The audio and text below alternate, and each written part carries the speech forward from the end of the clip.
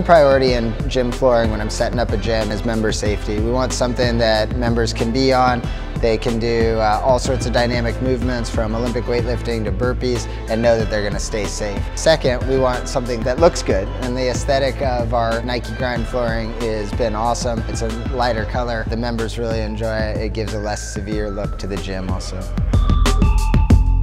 Wear and tear for us is important. We need a floor to be able to withstand a lot. We've got guys, putting 400 pounds over their head and dropping the weights. So when barbells drop from overhead, we're not seeing the same kind of bounce off of a thin floor laid over concrete.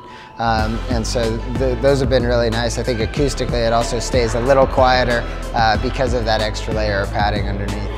I do like the aspect of the flooring that we're also recycling and using some of the old rubber from Nike shoes. Nike's been a great partner of ours, and so to be able to reuse that product, to be able to align with Nike in something as simple as our flooring that our members are on every day is a cool benefit for me.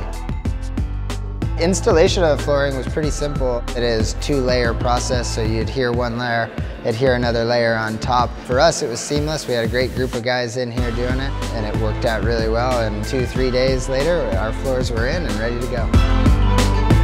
Our members love this floor.